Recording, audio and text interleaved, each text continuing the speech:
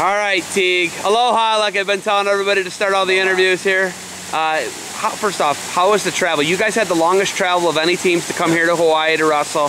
How was the travel from DC for you guys? And it wasn't too bad. So we did a couple of different flights because we determined who was coming at different times. So we ended up with different flights. But all in all, it was good.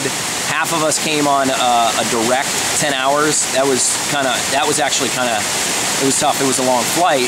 Then we had some other guys that had a breakup. They made it to either Phoenix or LA and then made it in here. So all in all, everybody made it safe. And for the most part, everybody felt good once we got here. So we got a really good workout last night, got the trip out of us, and then today we were just doing some weight management, getting ready for tomorrow. You got some guys who are coming home. Yep. Drow brothers. Yep. How are they doing? And are they even staying at the hotel? No, they're at home in their beds. That's where when we knew we were coming over, I talked to them and just said, are you guys going to be more comfortable? Do you want to be with the team in the hotel, or do you want to be at home in your own beds? And they wanted to be at home in their own beds. So I think that's good. And just being back in this environment, I think is positive for them. A chance to wrestle in front of their hometown crowd, I think is good. The event seems like it's getting a lot of press. You know, I got a call from a news station. They're doing a preview on it. Yeah. And this seems like a pretty hyped up event. You know, what's that like for you, knowing there's going to be probably a good crowd tomorrow? It's just exciting because this is one of those things that it was an idea, it was a concept a year ago. When Jay brought it up and Cody and I, we were at the Southern Scuffle when we kind of kicked the idea around, and now that it's an actual event, we're here, we're doing it. That's really exciting for me because I think we need some events like this for wrestling that are just different and catches the eye. An old wrestler, a kid that I coached while I was at Clarion, is now a news reporter here in Hawaii. So he's jumped on board to help give us some attention to the local media, and that's big. Anytime we can come into a new environment and introduce the sport of wrestling at the college level to some people that have never seen it firsthand, I think that's good for us, and that's going to be a good stepping stone for what we can do in the future.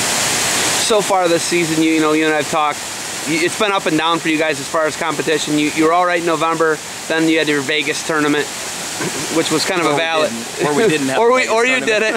You had a rough Vegas tournament. Yeah, we did, to say the least. But you know, that's a valley. What do you want to get out of this, and how can this be a peak for American University? Well, just looking at it individually, there's a couple of guys here that have some big opportunities in front of them with ranked opponents. A chance to wrestle some of these guys that we've been training for all summer long, all preseason long.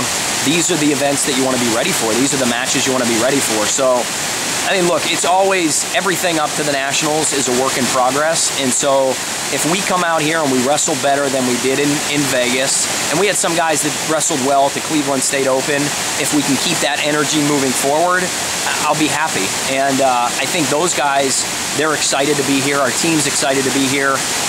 Great teams that came in to compete with us, so we couldn't ask for any more. Now it's time to just go out and have fun and wrestle.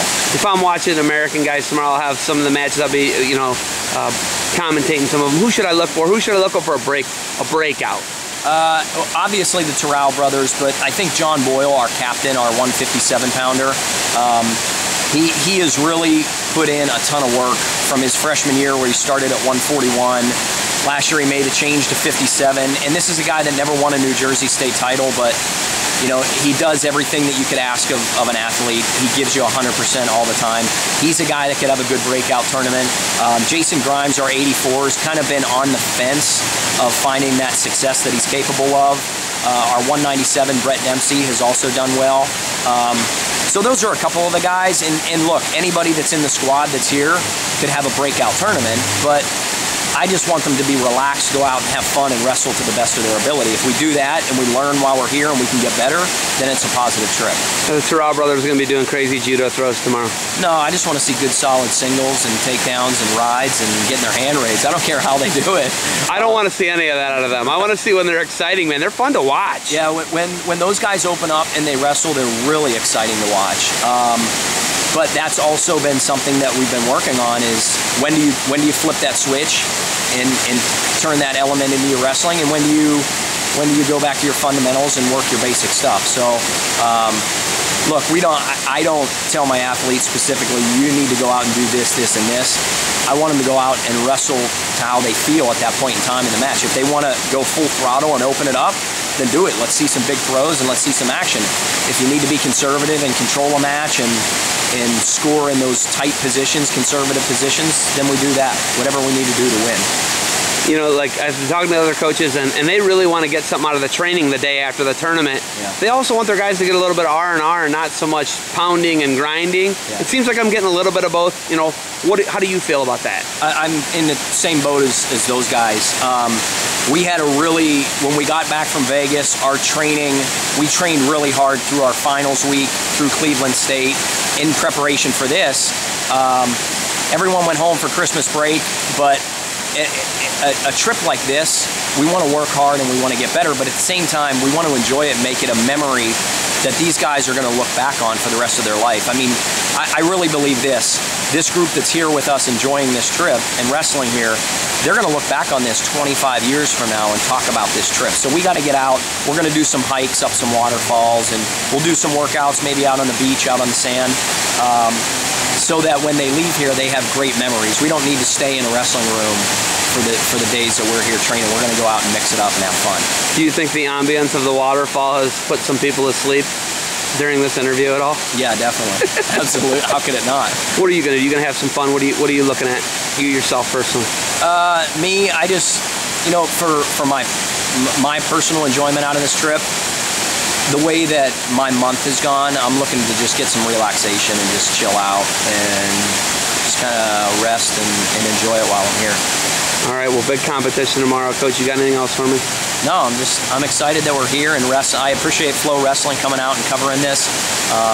This is what our sport needs to do. This is different, and this is something that could grow in the future. I hope we come back.